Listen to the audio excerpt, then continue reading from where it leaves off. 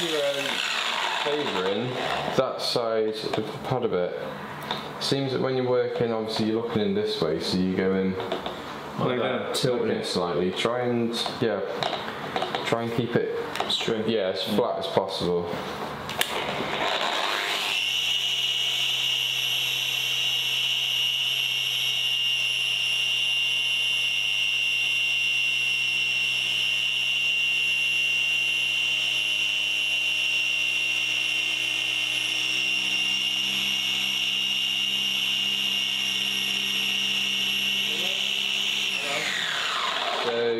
Right, as it was there, you need to work with the curves. Obviously that curve is... I know, so what would do like that and then it would go like that? That's right, The way that you were just doing it, at that point I think you were holding down too much pressure. Okay. You weren't holding it down too much. You want the machine really to do the work, I suppose. Machines do the work, and you really need to be careful of these bits because that plate there, it really was coming close into this. Oh, okay.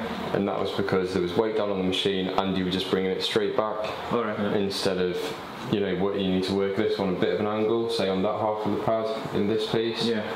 And then you want to come back to over around here and then work this piece flat. That, right? I'd probably be doing it something like that. Yeah, when you're back on the edge, Okay, and then like that. Yes, so but when you're doing this piece, I'll quickly demonstrate just so I can get a feel for it. That point there is the sweet spot. I can just feel that it's the sweet spot. It's hard for me to explain. But the pad is working that piece there. And only that piece. If you move it down a bit further, you're going to be cutting there, and you're going to be missing out this. So then the idea then is to move off of the edge and get in further, yes? Yeah. So obviously you want to do this piece as a one. And then you come into there to do that piece because that has already been completely done doing that. And that's the same with all the panels on the car. All of the different curve bits. So the way that they curve and whatnot, those bits, etc. Those ones dotted around. This piece, that piece. So if you try and do them both at the same time, you're just going to end up missing bits. Yeah, because I think what you're trying to do is you're trying to do it like that, aren't you? And then go down the centre piece. Maybe? Okay, Yeah, because that's what I think you're trying to do. This is definitely the better way to do it.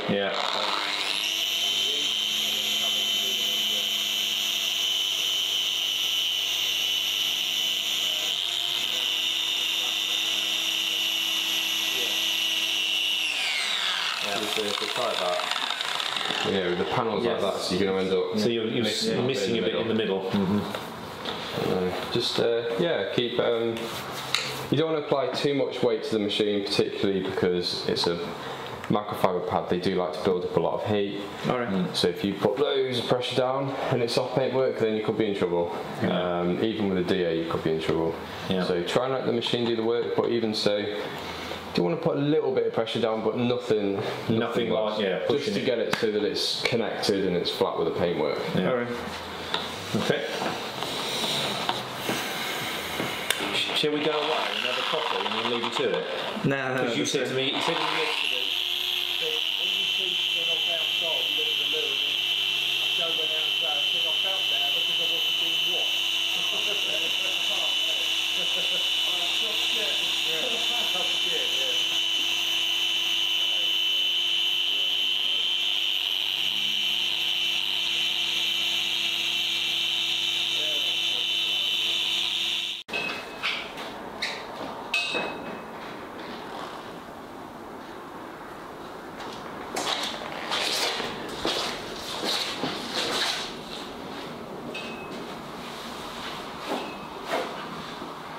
Begin wet sanding away.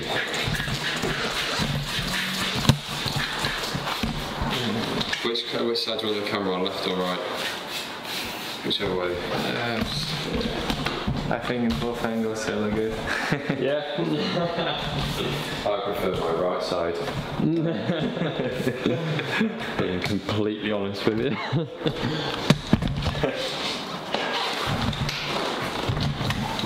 My beard grows fuller on the right than it does on the left. But then when I'm sat at the computer for like I mean, I was at the computer from 7, 8, 9, 10, 11, 12, 5 hours last night, 5 hours the night before. Most of that, when I'm editing, I'm there scratching away at this side through frustration and boredom. Well, not boredom, but I think it's more frustration. Getting. So start like from here and all the way till here, right? Yeah, may as well do all of the inside, the defects, all the way inside. So yeah, just like that. Yeah, that way. You can just do it up and down like that. Yeah. And you could even use to make your... Can we check the paper thickness? Oh yeah, good idea. Just to put that on camera, because at least they go, oh look, this is a bit thin. So I think that might be an OE wing actually, it's maybe not been tampered with. Yeah. I don't know where the paper thickness gauge is going. I think it's somewhere. There we go. We'll measure it where that big defect is. 78. 72. 72. 80. 94. 74. 74. Reasonably low. The bonnet, similar to the bonnet.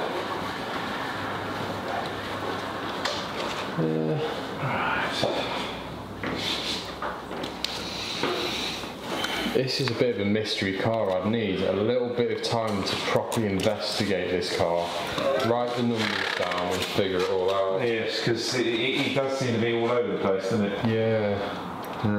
Sometimes the Subaru that I had in, it had the front wings, rear wings were all measuring 160 and the rest of the car was measuring about 110. Right.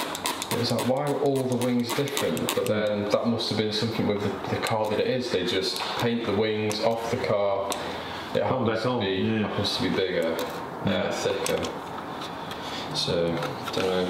With sanding, you could either do it that one way, using that bit, or I'd probably just do it that way, using that part. Obviously, you can't do it like that, but that way and that way is going to give you a little bit of variation in terms of being comfortable, I guess. Yeah. Before your hands start aching.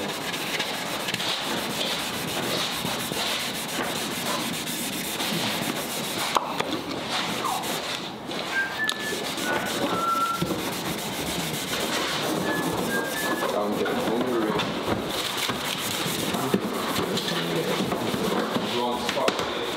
Shall we? While young lads doing all the work. I'll bring the camera back for a bit of exhaust polishing. Oh yeah, absolutely. That tar remove is good though, isn't it? We've got rid of all the nasties. Yeah, best around. That's good.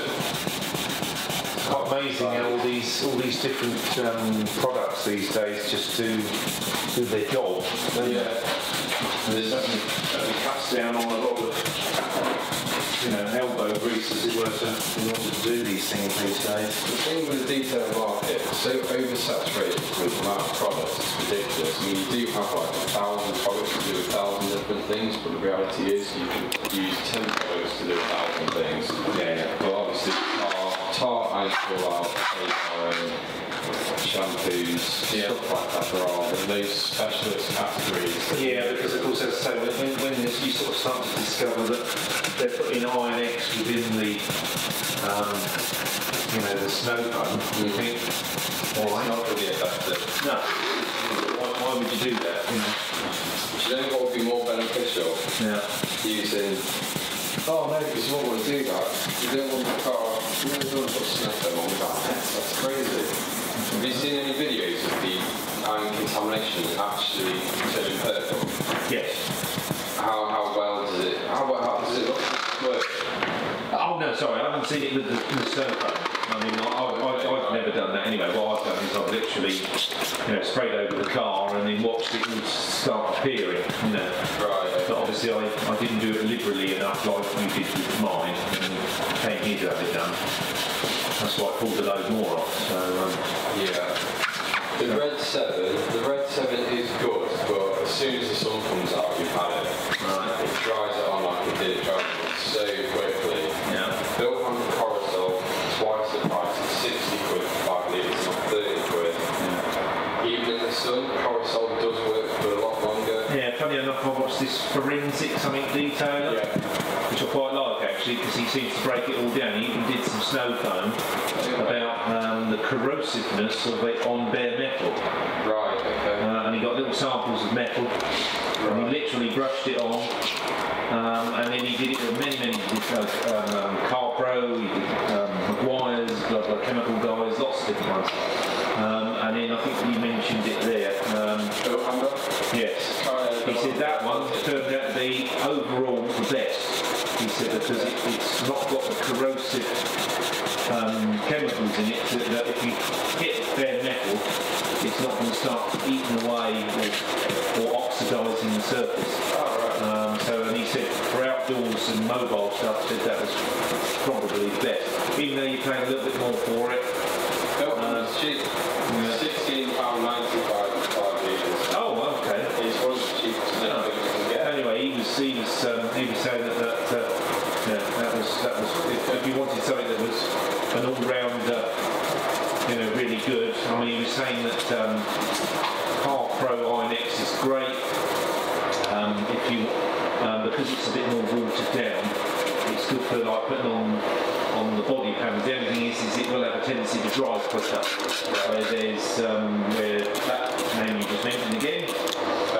Yeah, their Inex version was a lot better because it was a bit more thicker, so it was better for the wheels because it wouldn't just run off. It would actually slowly ooze itself down. So I thought myself, and as I say, it seems to be quite cheap that stuff. So I thought myself, well, sometimes it's not always the big players that you really want to go with, because he did say that the Car Pro stuff is quite expensive.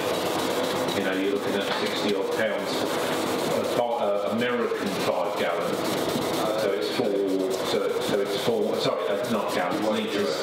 So it's less. So you just think, oh, okay. So I mean, it's quite good the way he does it. Actually, he does all these little forensic stuff and. He's a good channel. Yeah. He's number 3. Yeah. Third biggest, I think. Yeah. I still want to try and beat him to 100k. Yeah. I do want to beat him, but he's on more than white details. Right. Yeah. I haven't checked him recently. Yeah. I think he may get there before me. I think I'll beat white details because. Well, now you're starting to do some very nice cars. Yeah. Because that's what we all want to watch at the end of the day, isn't it? Yeah. We don't want to watch Beamers and Audis and nice Renaults and shit cars like that. We want something a bit more special. Something a little bit more cool, as it were. Or something neglected. Or something really buggered. Yeah, something even more buggered than mine. Oh. Yeah, mine's obviously nothing compared to some of them out there. But yes, I mean, I must admit the alloys have never been. Well, the car's never been properly looked after. I mean, this is the first time it's ever had any wet sanding and the compounding and polishing in all its life.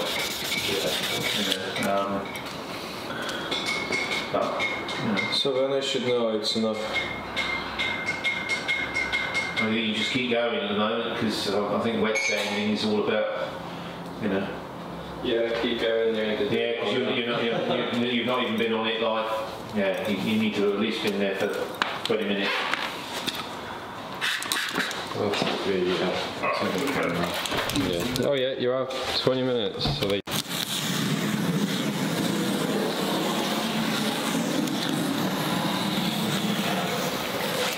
You want me to to help you move? No, leave that on. Just going to take these two off. Oh, this one you don't want the polish to go on the bonnet? Yeah. That was already there.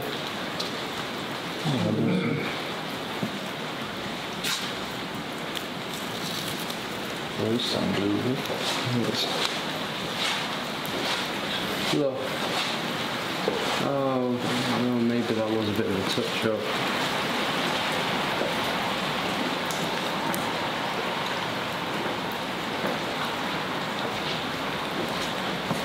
That fluff was the bit on top of it. Must have already done that. Pretty sure it was.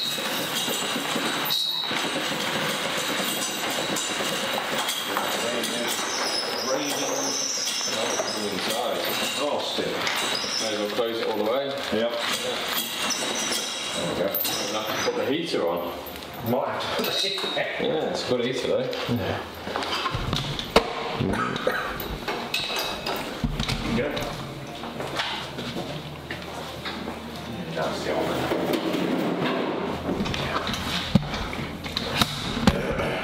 Well, if you get that back up to looking nice, be good. So at least this way, obviously we're going to machine polish all of that. You can then compare it against this panel. So it's going to be a nice comparison. And it's giving you a good bit of practice for wet sanding. You're doing a good job. Yep. So when you do machine polish it, I mean that entire area needs a real good. Yeah. I'm going. When you, oh, you're going to do it right. Yeah. You want to really do it quite firmly against the. Yeah, because I suppose you're getting down into the fibres. Brush out that dried up compound. Yeah, that too.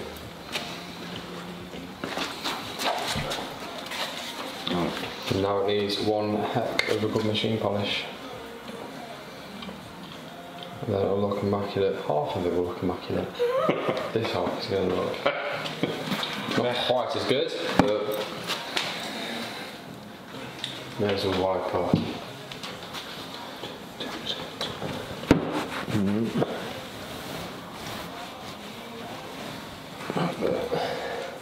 Cool. Do your stuff then, young man.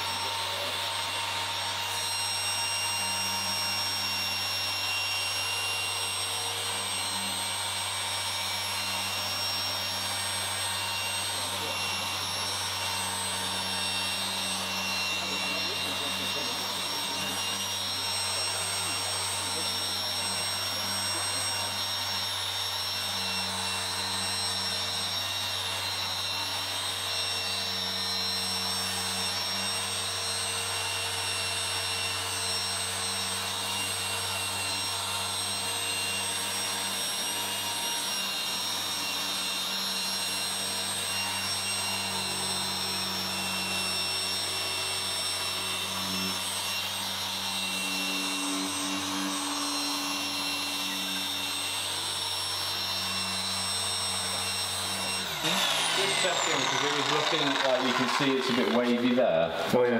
But it's just the way that you go in, the way that you're polishing it. Yeah. I thought it was in the paint, but it's not.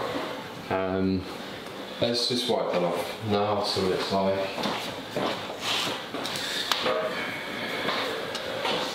Yeah, I tried to do like in 3 sections, first one, second and third, and then all over it. Okay. Yeah, best idea. Make it all manageable.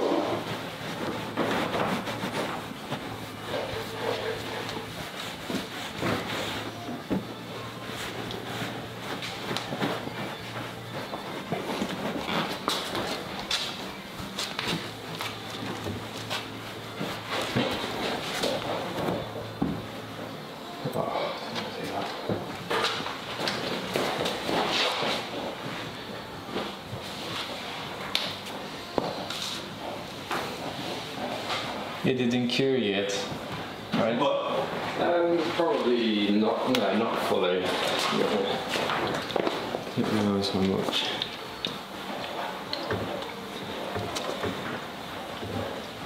And if you would leave like that, then it would have all those marks, right? Or not necessarily. No, you'd still be able to wipe them off. At this point, you'd still be able to wipe them off. Obviously, if it had just been laid, then that's going to create a bit of a problem. But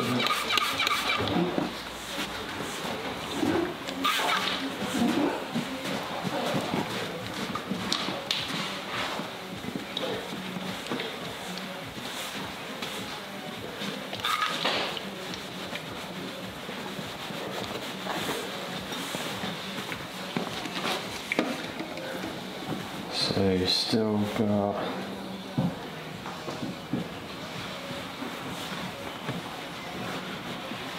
Yeah, it needs another going over. Yeah, because here you can still see. Yeah. Yeah, give it another. And here as well. Yeah. Just hit those. Oh, we need that before thing up.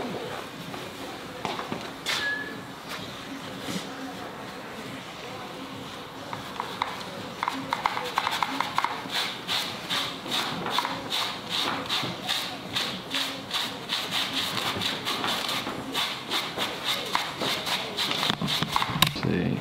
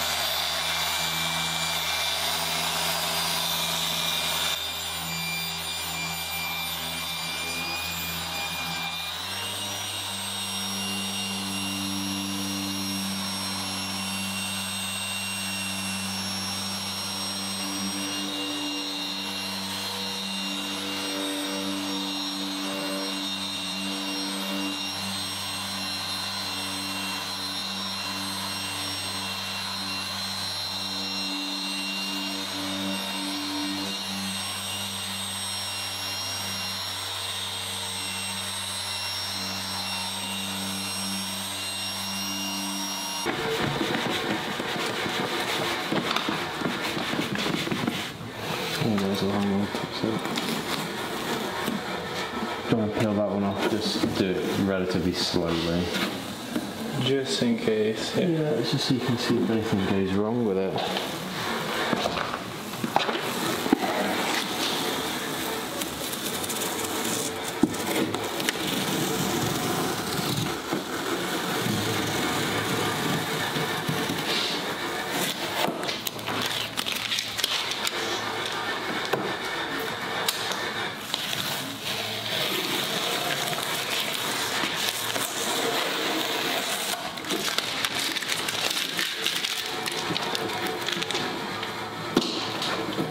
IKEA tile, this one you've got, isn't it?